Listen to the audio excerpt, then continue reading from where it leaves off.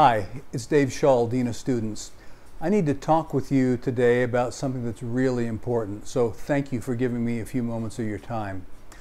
All over the country today, there are colleges and universities who are closing their doors, canceling their seasons, and moving students to all online learning. Here at Graceland, we do not want to do that. However, we understand that we only have one shot at getting this right. And in order to get it right, we really need to address two misunderstandings that are happening on campus right now. The first misunderstanding is that if I wear a mask, I really don't need to social distance.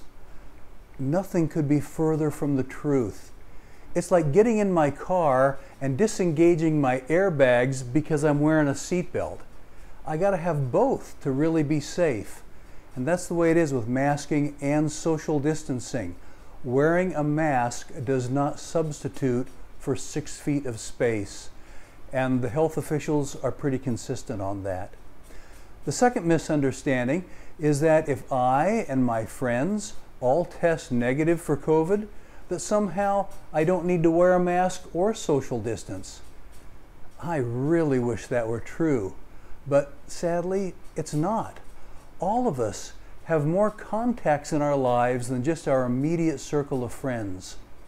So I'm asking you, please, mask up, maintain social distance, and we can beat this thing. We can do it. I have every confidence that we can.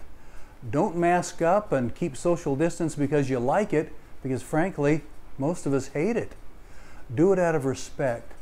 Do it out of respect for those on campus who are immunocompromised. Do it out of respect for those on campus who have underlying conditions.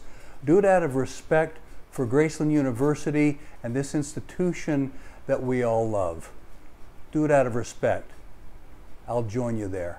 Thank you.